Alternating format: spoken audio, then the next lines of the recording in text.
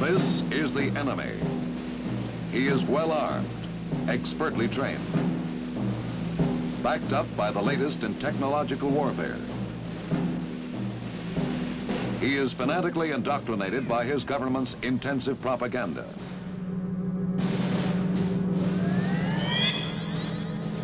His mission, to carry out military operations against the United States forces. Yet he is the one enemy whose hostility we welcome. For evaluation of his efforts and our own efforts to defeat him helps our military planners strengthen America's defense capability.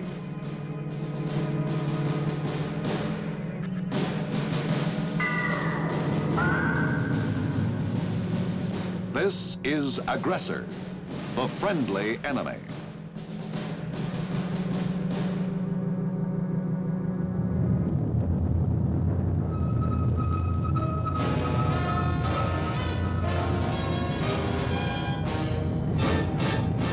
The United States Army presents The Big Picture, an official report produced for the armed forces and the American people.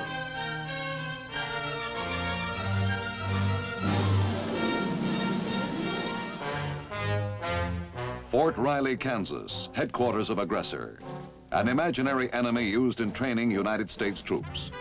Here, armed forces of the fictitious enemy country receive unique and thorough orientation. A la causa, por quio tel multas davi camarados devi foriras anto vi. This speech in Esperanto, the language of Aggressor, is part of the Aggressor Center's training program in developing the concept of a maneuver enemy.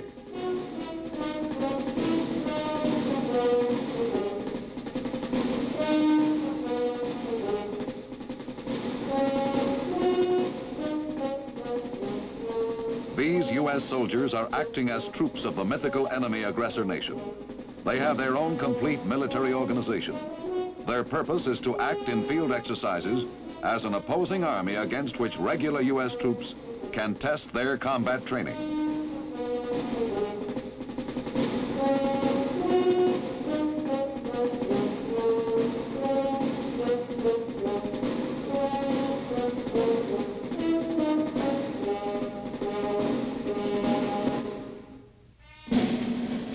The idea for Aggressor, the maneuver enemy, was devised after World War II to meet the Army's own recommendation that more realistic training methods be adopted.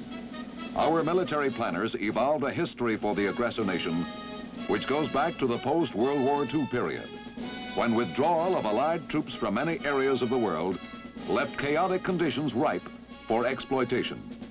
A small group of ambitious, self-seeking men determined to seize control over these torn restive areas and use them as springboards for eventual conquest of the world.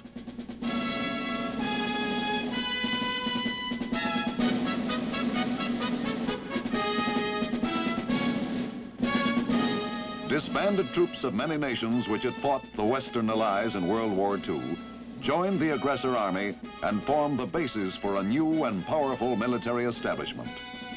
This detailed and carefully constructed background for the maneuver enemy provides opportunity for the American soldier to become familiar with the type of military force and leadership he may someday have to oppose on the battlefield. Doctrine and procedures for Aggressor are established by the United States Army Training Command. The Aggressor Center provides field teams to show commanders how to utilize the training device. Complete records of aggressor activities in Army maneuvers are maintained at the Fort Riley Center. A situation map indicates past campaigns in which the maneuver enemy made advances or lost ground. Card files kept in the Aggressor War Room list each unit of the mythical Army, Navy, and Air Force, along with personnel data on key members of the aggressor military system, allowing realistic combat intelligence to be brought into the maneuvers.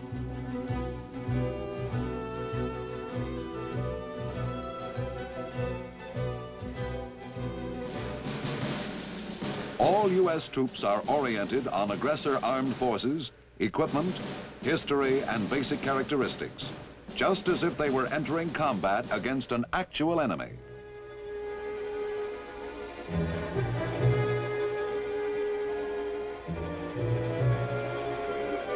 The aggressor soldier is provided with identification documents in the Esperanto language.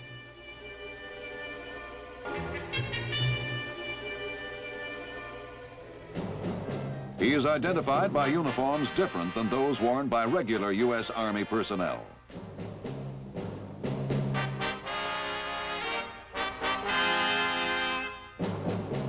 Changes in design of the aggressor uniform keep pace with the swiftly changing nature of modern warfare.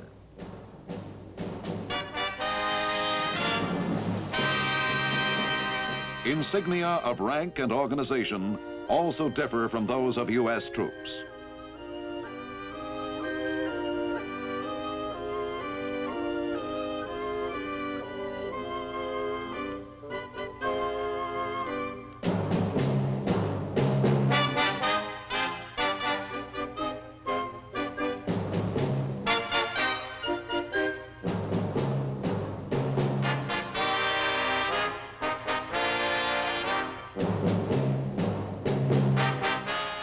Arms for the mythical enemy, designed to resemble real weapons, carry markings in the aggressor language.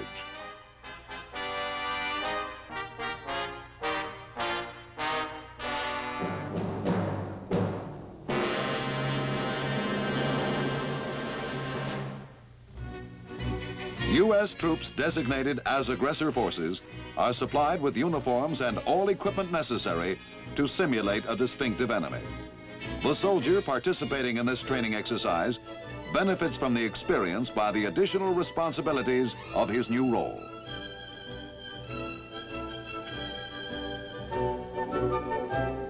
Much of the equipment used by aggressor forces is prefabricated, often made out of rubber tubing covered with a fabric coating.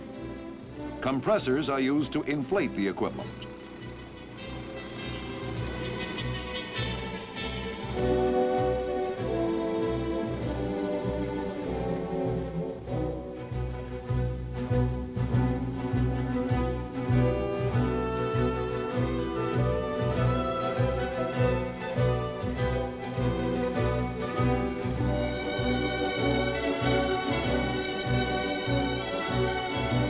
These three-dimensional pneumatic models, seen from a distance, appeared to be actual pieces of standard military equipment.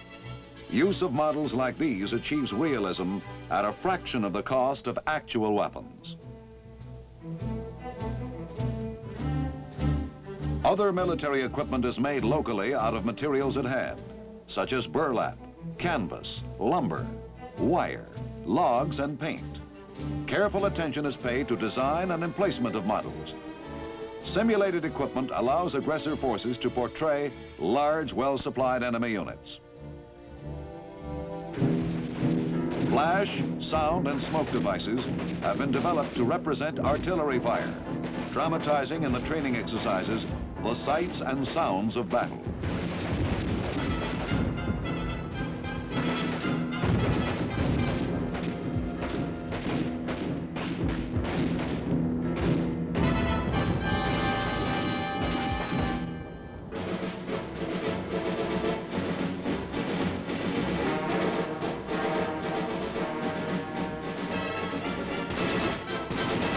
A limited number of actual weapons which have been modified to fire blank ammunition are also used by aggressor forces.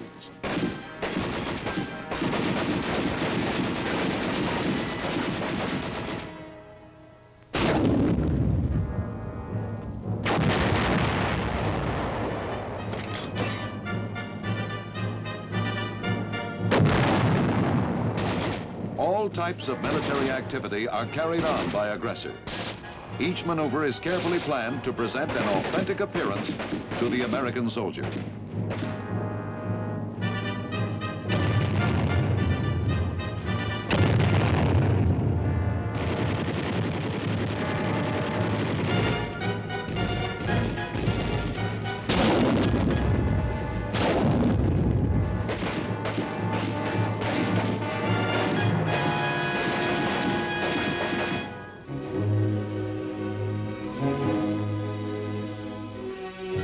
Even psychological warfare is used, giving U.S. troops an opportunity to become familiar with the type of enemy propaganda they might encounter in actual combat.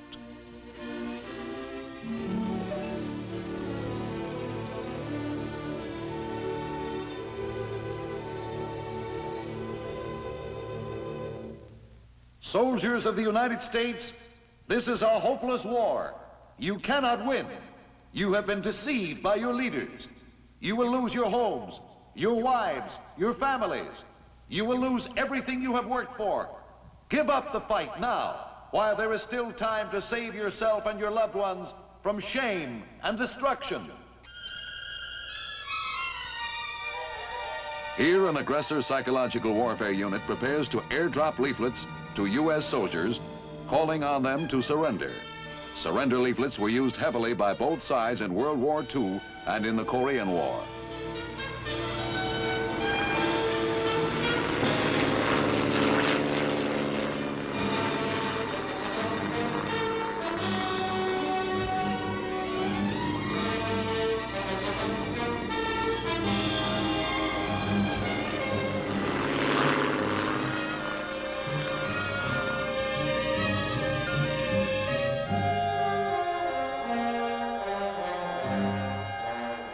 Familiarizing the American soldier with enemy propaganda is a critical part of his training.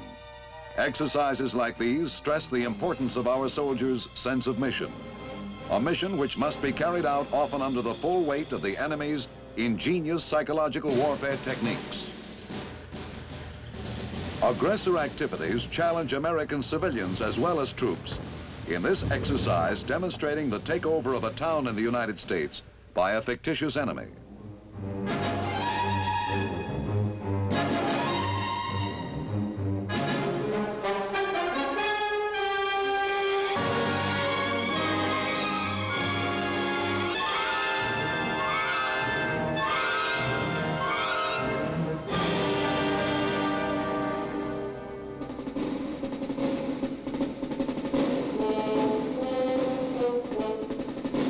Demonstrations like this one, conducted during maneuvers with the cooperation of the local citizenry, serve a strong psychological purpose, familiarizing soldier and civilian alike with some of the possible consequences of enemy military operations.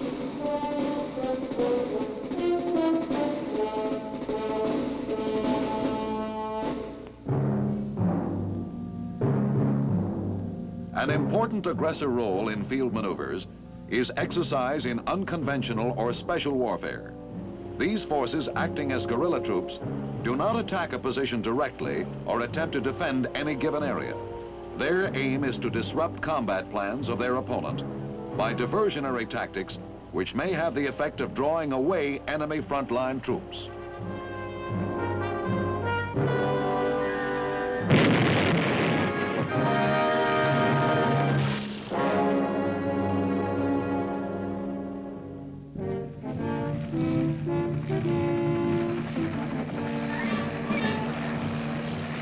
Conversely, U.S. forces test their special assignment capability in various maneuvers against aggressor installations.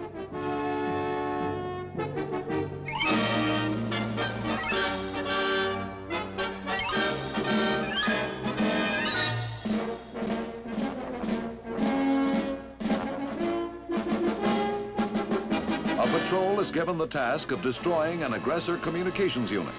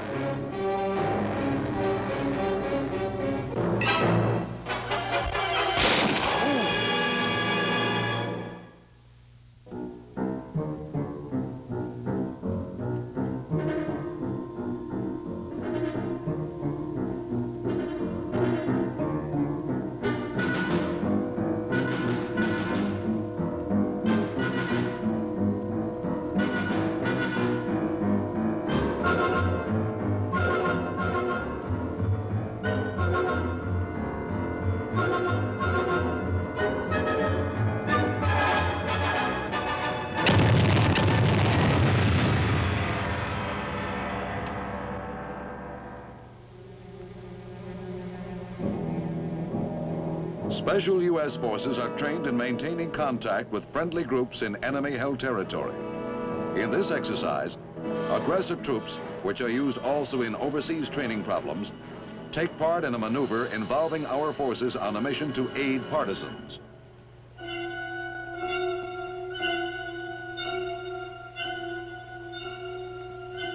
The aggressor soldier here is given the assignment to guard a mountain bridge in Germany. Object of this exercise is to see if the special skills of the U.S. fighting men can overcome the resistance of an alert, well-prepared enemy.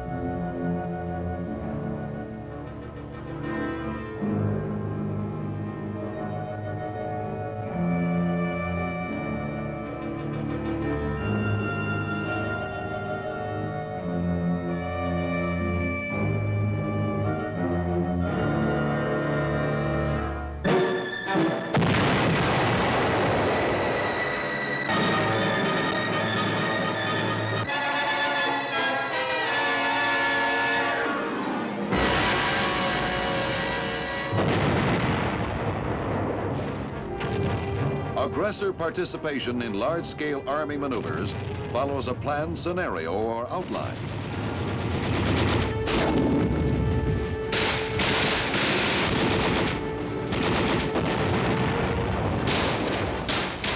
The maneuver enemy troops are deployed to prearranged tactical positions.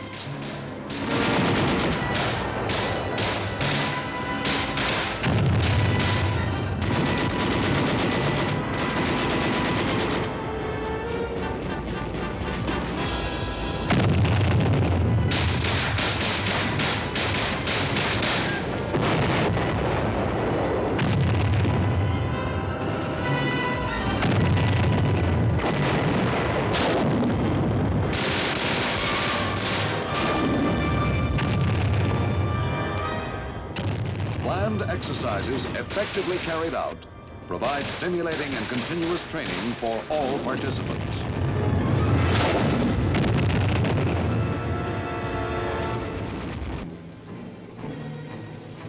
The triangular insignia of the aggressor nation's ruling Trigon Party identifies the maneuver enemy in battle. Aggressor forces use modern equipment and deployment techniques in engaging their opponent.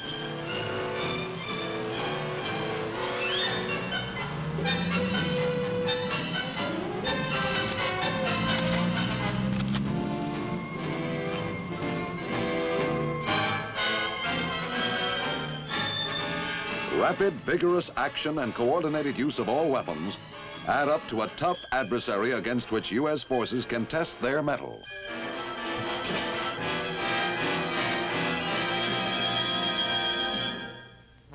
An important maneuver activity is the taking of prisoners. Here, aggressor troops are captured by American soldiers.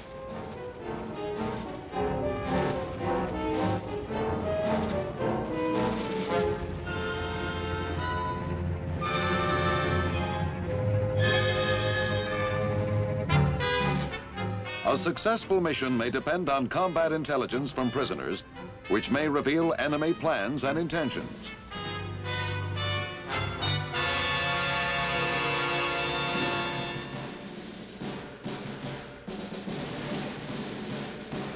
Proper interrogation of prisoners calls for skilled personnel who can draw from the enemy soldier data which may critically affect our own battle plans.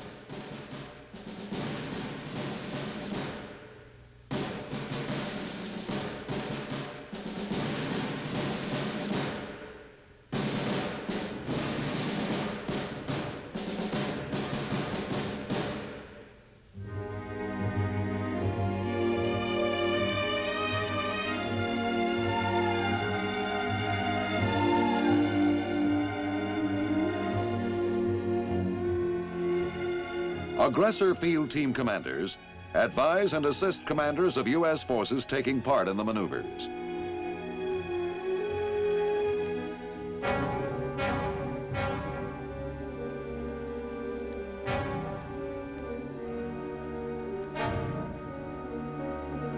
Initial plans for aggressor attack are carefully detailed. Later stages of the offensive are planned only in outline form to allow for a fluid operational combat system. As in the case of a real enemy, the object of aggressor action is destruction of U.S. troops. This is attempted in the maneuvers by concentration of rapidly moving assault units and supporting arms.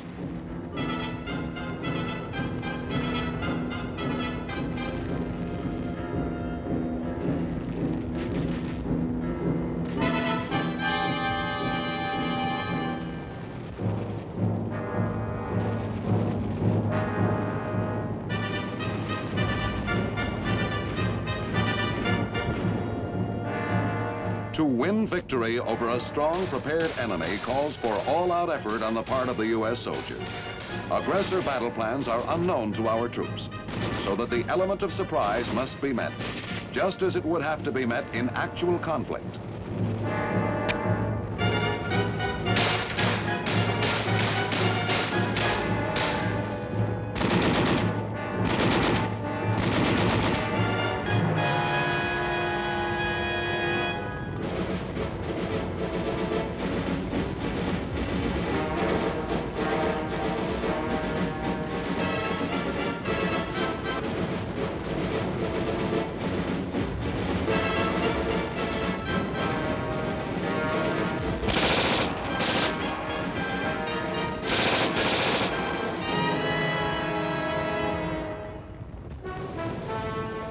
Umpires identified by white banded helmets and armbands keep score, recording vital data on hits and casualties, which will be evaluated after the maneuver. Appraisal of aggressor and U.S. performance in the war games becomes the basis for future improvements in military equipment and battle concepts.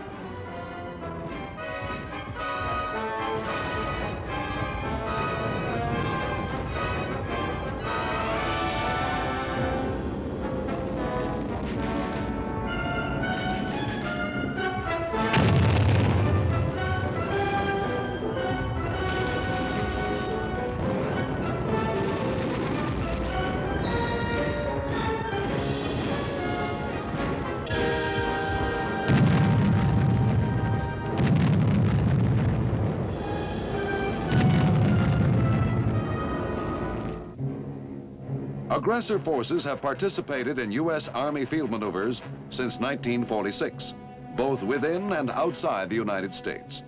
The ultimate training objective of aggressor is realized in these tactical maneuver exercises.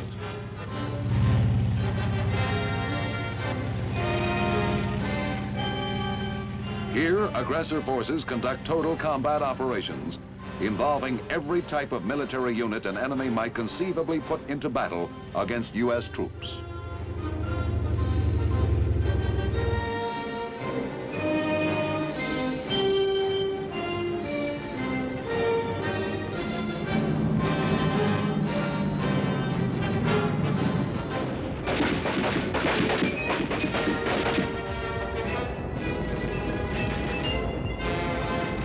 Each detail of combat is pursued as if it were the real thing.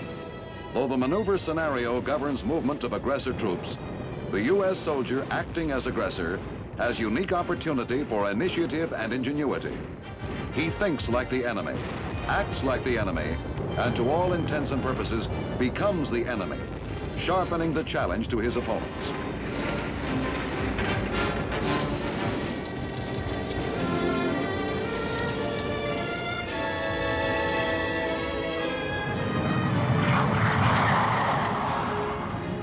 Combat units for aggressor are organized under a detailed order of battle prepared by the Aggressor Center. Each unit goes into combat with its own fabricated history of previous campaigns, contributing the element of pride in outfit to the enemy soldiers' morale.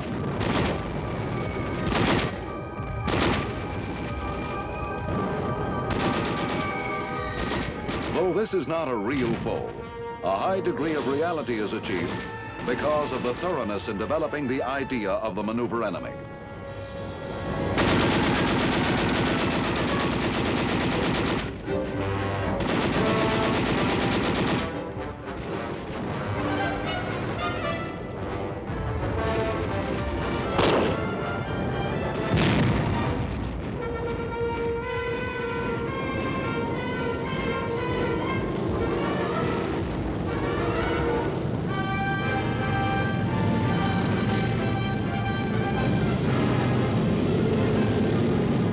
The aggressor concept introduces a competitive spirit into the conduct of training exercises and tests the alertness of U.S. Army forces.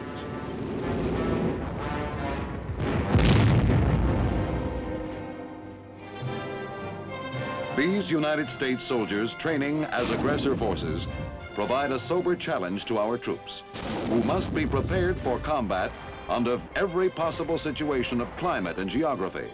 For in today's world, the fronts of freedom are widespread. The outcome of any future conflict will be determined to a large extent by our knowledge of the nature and capability of the enemy we are facing. Toward this end, the use of aggressor, the friendly enemy, is one of our Army's most effective training aids in preparing the U.S. soldier for his ultimate objective: success in battle at a minimum cost in American lives.